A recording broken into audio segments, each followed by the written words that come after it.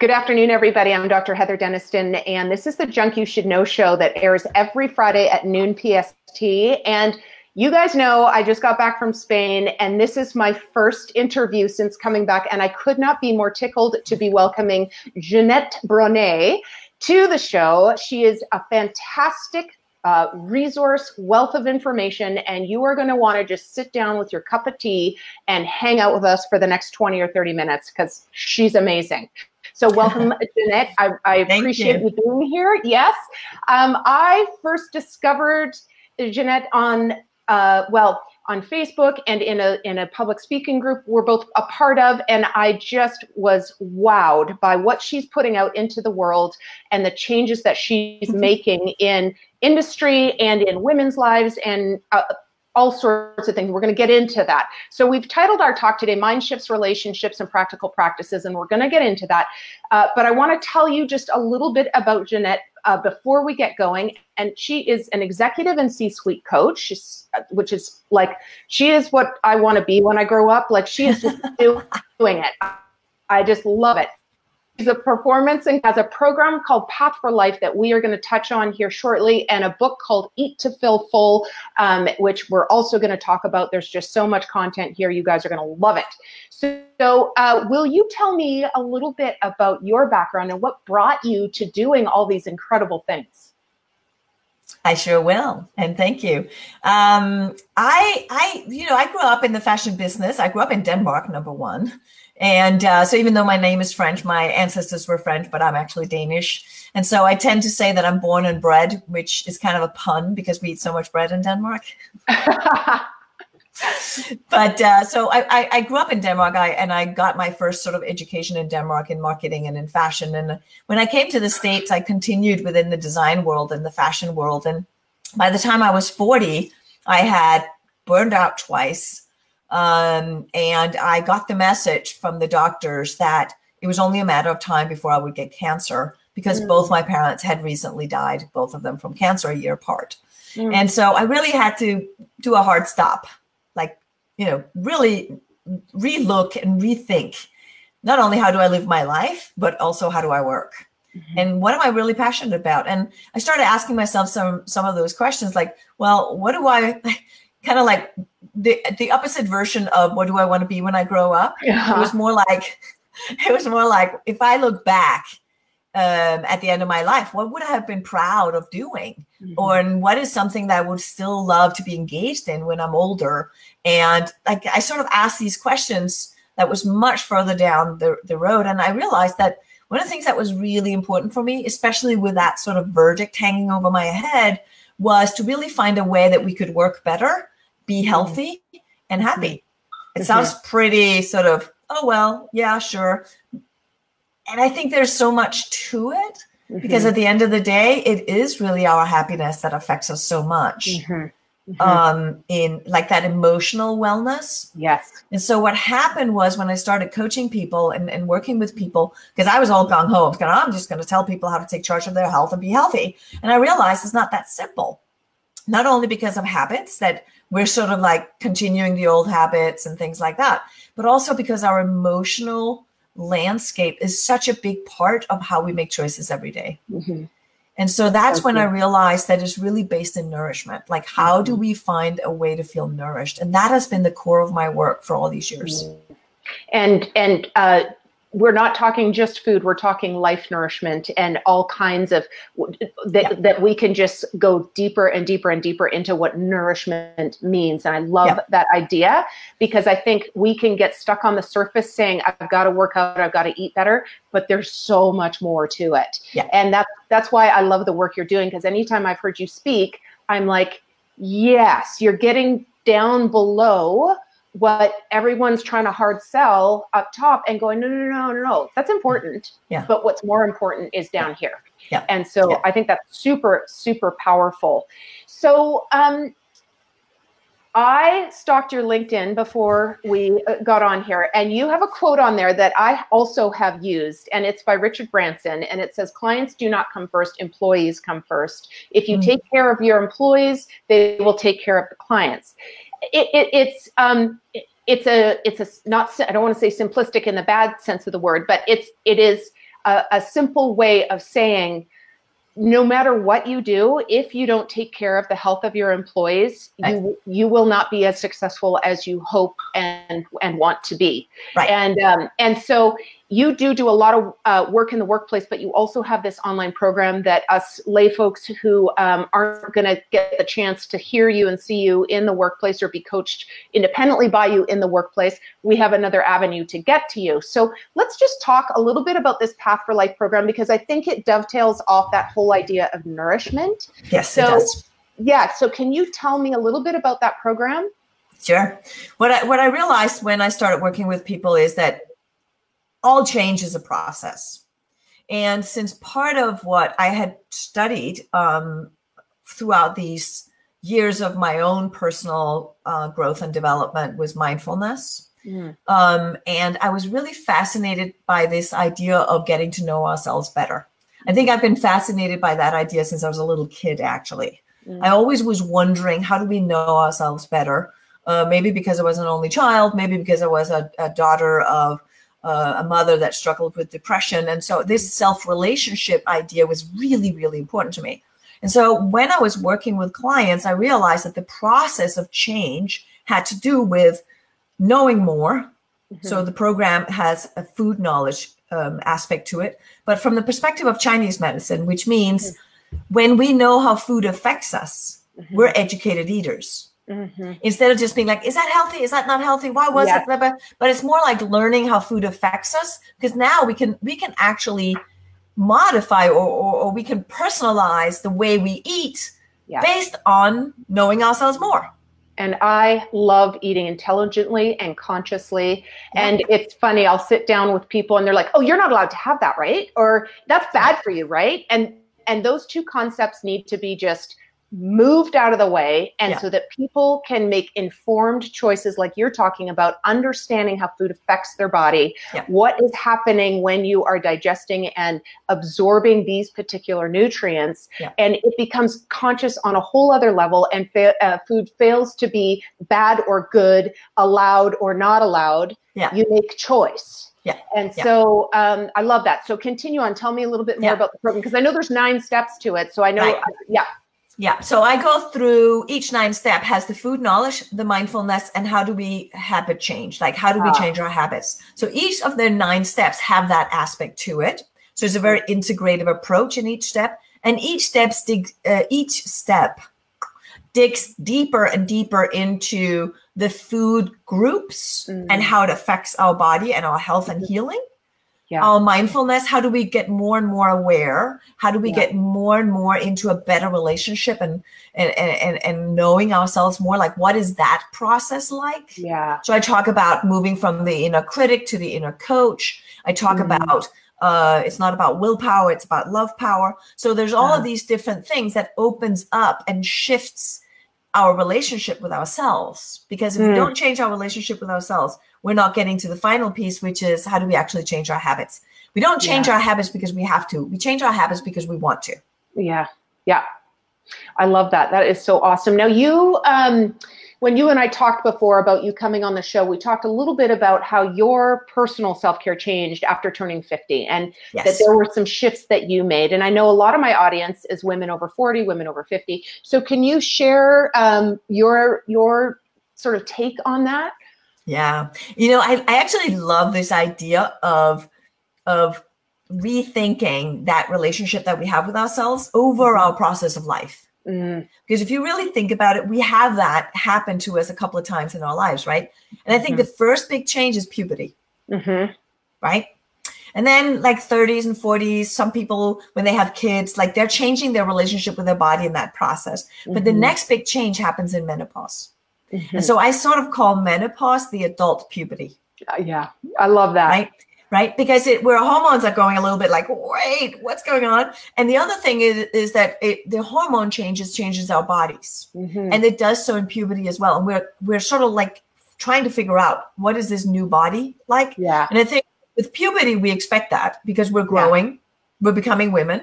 But then in our 50s, when we go into menopause, it's like, wait a minute. Can I stay the way I looked like when I was 25 forever? Like, no, actually you can't. And it's this idea of coming into right relationship with that. So that's one thing. And also what I found was that I didn't have hot flashes because I cut out dairy a very long time ago because of my high-risk breast cancer. And I'm not saying that that's, scientifically proven. There's a lot of indication that that is, has something to do with it. In Chinese medicine, we look at it in that direction. Chinese medicine and functional medicine is very closely related, right? So that's part of it. But the other side of it was I noticed, right? So, and I see it with women, for example, and that struggle a lot with hot flashes. A lot of them are high animal food eaters, especially dairy. So that was one thing. I was like very aware of that. So I didn't really struggle much with hot flashes, but I had migraines. And so I was like, what's happening with my migraines, right? And it's this idea that our estrogen drops and, we get migraines and so on. So I learned how to notice. So I still was calculating everything. And I started seeing how a couple of days before my period, I would get a migraine for 3 days. But I could change what I was eating and my migraines then I started being in charge of my migraines. Instead of them in charge of you. And so it was this listening to my body and really asking questions. And I think that's what we can learn from these processes of change, especially when change happens to us, like menopause and hormonal changes and things like that. This idea that we ask our bodies to guide us rather than being upset. I love that. We tend to be upset. We do. And I think that upset is further exacerbating issues, right? That stress, that hormone dump, all of that is going to exacerbate some of those things. You said something a couple minutes ago, somewhere along the lines of getting in right relationship. Can you just talk about that a little more? Because I think that's a very powerful point to not just gloss over. So can you just share a little bit more about what that means, getting in right relationship? It's something that comes from the Buddhist practice, actually. I started studying Buddhism and mindfulness when I first came to this country at 26 in 1989. I've been here 30 years this year. Oh, my goodness. So, but this idea of coming into right speech, right relationship, and so on and so forth. So right relationship, I think, is this idea that we're looking with compassion. We're listening. We are looking at how can I help? Right? So if it's with our bodies, for example, we can ask our bodies, so how can I help you? Like, what can I do that helps my body do what it does best? And if we come into right relationship, we can listen rather than attack. Right? We can wonder rather than judge. Oh, I love that piece. That wonder rather than judge is huge. Keep going. And it's this idea that instead of criticizing ourselves for not being skinny enough, or, we're too hungry all the time, whatever it is we're criticizing ourselves for, instead, we can ask, what do I need so that I can? And it's this idea of asking, how can we move forward? Like when I say we have to shift from being if to how, right? So if we start looking at how can I help? How can I best do this? What do I need so I can feel better today? And start learning how to listen for that, because we actually get the answers from our bodies. It's not like our body's sitting there going, well, let me text you back. But it's this idea, right? But it's this idea that our bodies start responding because we're listening. Right? And it's not like a chatter, the way our brain chatter is, but it's these small things where we actually already know this, but we've just completely suppressed this relationship we have with our bodies, where we're actually a team. Let's face it. We're stuck together for forever. Well, at least, to the end of this lifetime, right? Like this is the one relationship that we will have our entire freaking life. And it's the most difficult one we have. Amen. With our very self and our very own body. So how can we come into this right relationship that says, hey, look, you and I, we're it. We got to figure this out. How do we figure it out? I love that so much. And the idea that I think if we stop listening, our body turns down the signals. And as you start listening and practice listening, those signals turn up a little bit again. And so then you become more and more and more in tune and intuitive to what your body needs and wants. And so I think that is just such a cornerstone of any wellness shifts that you're making, is that listening and the curiosity versus the attacking. That's very big, especially for those in chronic pain of any kind, or who are, really suffering a lot of menopausal symptoms and just getting so mad about it. Instead asking why, what's happening here? Why are we going through, I think that's very, very key. And also what I did was I started experimenting, because actually, I actually think that our bodies are sending us signals. I actually think we're just ignoring them. Yeah. So for example, gas and bloating, that's a signal. Yes. But we're just like, oh yeah, I'm gassing and bloated, but I'm not actually going to ask why that is. Yeah. We're just assuming that there's something wrong with us. It's like, no, actually your body's just trying to talk to you. Yes. Yeah, that's really good. It's just trying to tell you that it's not digesting the food you're giving it. Yeah, it's amazing. As a chiropractor with 22 years of practice, patient after patient would come in saying, well, I've got blank, but it's just normal blank. I've got headaches. It's just normal headaches. No, none of that stuff is normal. It's common. That's different. Normal, no. And so retraining ourselves to go, oh no, your body's giving you signals for a reason. Yeah. And we don't need to suppress them. We need to listen to them. So that's huge. Yeah. And it's this idea of constantly asking ourselves, right? Like, what's going on in there? How am I right now? What do I need? And especially, I think in menopause, I think those are some of those questions that we need, because we are relearning a new relationship with our bodies in menopause and as we age. And it can be a really beautiful relationship. Mm-hmm. Like one of the things I learned is I need to stretch and use my body every day, because I get sore and tight if I don't. Yes. I didn't used to. Am I going to get upset with my body for that? Or am I just going to be like, yeah, of course, this is what you need. Yeah, good. I think that's so great. So what are 3 things that you think we women are maybe making, I don't want to say mistakes, but that we're maybe just in the wrong direction in regard to our wellness and health? I think the big thing is that because we gain weight after menopause normally, like that's a very normal thing to do. I gained my menopause weight too. Like I gained like 5 pounds and then 8 pounds. And I was like, all right, there they are, those menopause pounds. And then I realized, well, let me start playing with it. Instead of trying to lose the pounds, let me try to wonder where they're coming from. And so I started playing with my food and I changed certain things. And one of the things I realized was that if I restrict on starch, which normally is how people go immediately into, oh my God, I'm gaining weight, I better not have starch. If I don't have starch, I feel imbalanced. And I started gaining weight because I tried to look at, oh, what is the way I'm supposed to be eating if I want to control my weight as I age? But that wasn't what worked for me. I see. So you kept trying. I needed my brown rice. I needed all of those things, because if not, I wasn't feeling in balance with myself. I wasn't feeling that sense of not only nourishment, but also that sense of, oh, my body is good right now. Like I'm feeling like I'm right there. I have the energy. I have the focus. I feel calm. I feel centered. I feel I belong in my own body. That feeling, if I ate the way you would eat on a diet, I wouldn't feel that way. Yeah, I think that brings up a good point. And that is, I think everyone should just remember that all of those things out there, paleo, keto, veganism, whatever, they're guidelines, and that we are all individuals and we need to listen to how our body is responding and make those shifts according to, your master controller. So that's great. What else? So that was one thing. So really like not looking at it as a diet, but again, looking at it as how do I feel nourished? Because when I feel nourished, I'm going to skip all the snacking. I'm going to skip all the roaming around for all these things that are normally what gets us in trouble more so than real food. Let's be honest here, right?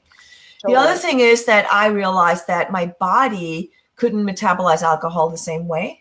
So I really had to change. I love a good glass of wine. Like that's a ritual. It's something I learned from I was a young kid. It was part of my family way of having a beautiful dinner on a Saturday night. And so for me, and it's still for me today, like sometimes like, oh no, actually maybe just one glass of wine and I can't have any more because I don't metabolize alcohol as well. Yes. And so the fragility in a sense of my detoxification system. I've had to learn how to really look at how that has changed. The fragility of your detoxification system. I love that. Yeah. That is so helpful. Yeah, it needs a lot more support now. Yeah, yeah. Oh, that's good. Yeah, and it's tied into the metabolism, right? So the more I learned how to like hold back on certain things, like alcohol and other things that I could tell was causing me to just feel sluggish. Like it's not because I want to lose weight. It's because my body is not dealing very well with like bread and wheat and stuff like that. And I could tell that I would gain weight immediately. So it wasn't real weight, but it was this kind of like just heaviness and sluggishness. And I was like, let me deal, have fun with this. So it wasn't like I was carb restricting. It was just that particular thing. Yes. Was different. And I realized I got so much more moody when I ate it. I got more moody when I was drinking wine. So I got more moody from all of those things. And I was like, oh, but if I don't want to be moody, maybe it's not a big deal to not eat that. And I'll do brown rice or oatmeal or whatever else I would do. Or, so it's not the starch that but it might be that one thing that's not working for me. Yeah. And so that was also really listening to like, how do I feel the next day? Right. And so that was because that was me understanding how does my body keep up with the detoxification and the recovery overnight. And so when I was feeling sluggish the next morning, there was a good chance I needed to look at what was I eating last night. Yeah, that's great. And that's a good reminder for folks who are new to the idea of your body being a little sensitive to foods. It's not an immediate reaction in most cases. Yep. It's the next day or the next night.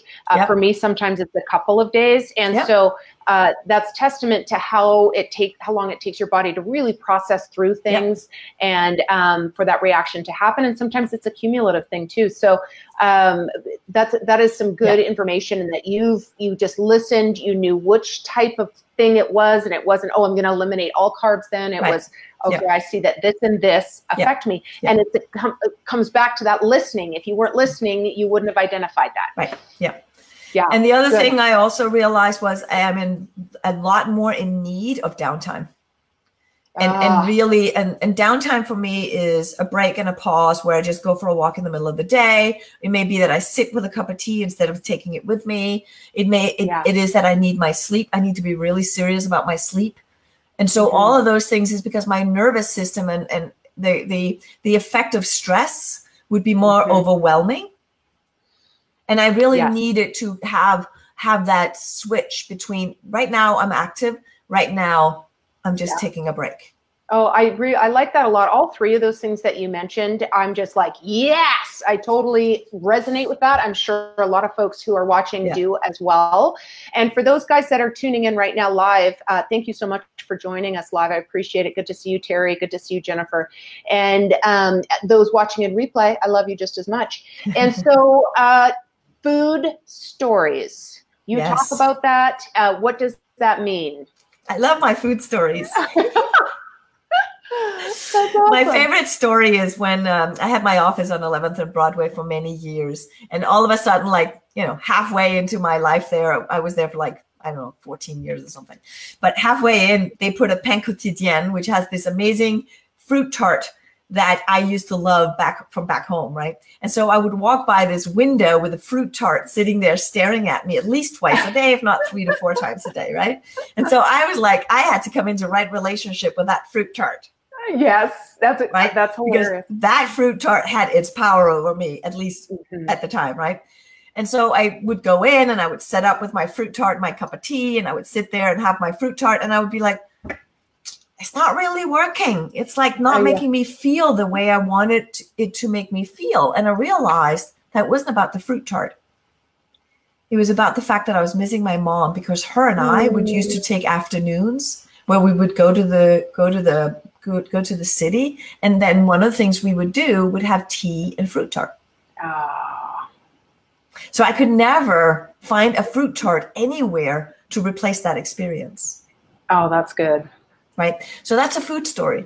And so if we can learn about these food stories, food no longer has that hold over us. The cravings don't have the hold. So now when I see a fruit tart, I smile and I think of my mom. Oh. And then if I want a fruit tart, fine. but then it's because I want that fruit tart. Yeah. Not because I want what the memory of it is. I think that is just with you talking, it made me think about junk food, like a candy for me is a weakness. And I'm like, oh, what? So if I follow your kind of trail on that, I'm like, oh my gosh, I was left alone a lot as a kid. I used it as a comfort system, and it satiated me, it sedated me, so that my stress would go down temporarily. But that would be definitely my food story around candy. And so then it's great because then we provide ourselves the opportunity to go and work on that. And that's now we can find an alternative because now you know what it is. See, the food story is a feeling you're trying to recreate. Oh, and so if you know that is, so a lot of what I do is I work with what's called the felt sense. Right. And that's what nourishment is about too. It's like, how do we want to feel? Most of the time we want to fix not feeling good by just numbing it or getting rid of it. Instead of saying, okay, so what do I want to feel instead? Right. So like, for example, if we're tired, we want to fix tired. And we normally do that by stimulating foods instead of saying, well, actually, what's the opposite of tired? The opposite of tired is having more energy. So if we want to ask, how do I get more energy that's true energy, like sustainable energy, things that are actually going to get me through the day rather than just fix tired right now with a cup of coffee and some sugar. If I need real energy, what does that look like? And there's a good chance that that looks like a proper meal. I got something in my sorry. There's a good chance that that looks like a good meal and a healthier one because that's where the energy comes from. And so it's this idea that if we follow what I call the red thread back to the food story, we can come into right relationship with that food story, come into right relationship with that craving, and come into right relationship with what our bodies really need in that moment so that we can achieve the feeling that we really want to feel. And for you, that is, I want to feel more relaxed and not so overwhelmed. What is another way I could do that? Well, maybe I just need to go for a walk and have a cup of tea. Yeah, exactly. And it actually is, it's emotionally freeing because then you break the bonds and or the bondage. And so that's such a great tool. And I love that you shared that with the audience today, because I know there's lots of folks out there who are going to be able to use this and start to ask those questions of themselves. So thank you for that. So you have a book. Yes. And it is Eat to Feel Full. And I want to just put it up here on our screen so people can go and order it. And can you tell us a little bit about one of the things, I'm an author, you're an author. When I started writing my book, I had somebody very powerful speak into my life and say, what do you feel like you have to say about this? That's unique and different. And because there's a million books on different food programs, resets, all sorts of different things. So can you tell us what your unique voice was for this book? Yeah. I tend to do something when I get pissed off. Write a book? So one of them was, the book. I got so upset about all the dieting mentality. And because I saw how it was really destroying people's lives, and not people's lives as a, but people's relationship with food, which is such a big part of our lives, and their relationship with themselves, this dieting mentality was really destroying our relationship with ourselves and our very own body. And I found it not only sad, but also upsetting. And so, and what I consistently saw when I was working with clients over all these years, and I've had thousands of clients work with me through this, and they consistently find that if they eat to feel full, they lose weight. Interesting. Right. And so it's this idea that we think we have to starve ourselves to lose weight. We think we have to eat less. We eat a salad. Like if you gave me a salad for lunch and nothing else, I would probably gain weight. You know why? Because I would be roaming through anything and everywhere where I could find snacks afterwards. And I wouldn't be able to control myself because my hormones would kick in and be like, you're in survival mode, girlfriend. You're not getting enough food and energy here. You need to find food wherever it is. And so our old survival mode sets in, and we're living in a world where we like see food, want food kind of thing, right? We see food, and the second we see it, we kick into the same old hormones that will pick it up and eat it. And Yeah. these days, it's not berries and nuts and whatever that we find on the trees and far in between. These days, it's M&Ms and chips and candy and whatever it is on every street corner. Yeah. You know, Yeah. and so it's this this idea that our bodies are still the same old bodies they were thousands of years ago, right? And if we can understand how our bodies truly function and then take good care of them from the perspective of, you need to come out of survival mode, you need food, you need water, you need to feel safe, you need sleep, and shelter, you know, all those things, and we need emotional safety as well, right? And so a lot of times when we don't eat enough, and we start feeling like, you know, there's also there's some kind of vibrational nervous energy that happens in our bodies, at least for most people, right? If we're hungry, we also don't feel safe. There's a weird combination between those two physical feelings and the emotional sort of way we feel. Yeah. Right? It's the same thing when you go to the office every day and you don't know who's going to yell at you. What happens to people at the offices? They snack all day long to calm themselves down because they're not feeling safe at work. It's very, very big. Yeah. So a lot of these things that I've seen are very just normal human behaviors. If you overlay that on a culture and the way we engage with each other and the relationship we have with ourselves, how we overlay that with the relationship we have with other people, now you start understanding why we have so many toxic cultures and burnout cultures. Yes. Right? Yes, and so I agree. That's the piece where I'm looking at it and saying, wow, the way we have a relationship with ourselves really actually becomes the relationship we have with everything and everyone else. That is so true. And I think when we neglect that, it's just so reflected in everything that's going on around us that's related to us. Yeah. And that's why I wanted to write the book. I wanted to break up with our dieting mentality. Yeah. And I love that idea. So in the book, is there, are there specific like food plans, or is it more of a kind of like, here's how we connect with how we're more really supposed to eat? Yeah. I don't give people food plans. I give them outlines. Good. And I tell them what to listen for and what to look for. Yeah. Because now I want to educate people so they can eat. I don't want to give them a food plan so that they can be right. Yeah. Because that's not working. If it worked, it would have worked by now, because we've had diets for a very long time and they're all based on food plans. Yeah, exactly. I'm in total agreement with you. I love that that's kind of how you are teaching. And when we were talking just before we came on, we were talking about your speaking schedule, which is crazy and very full.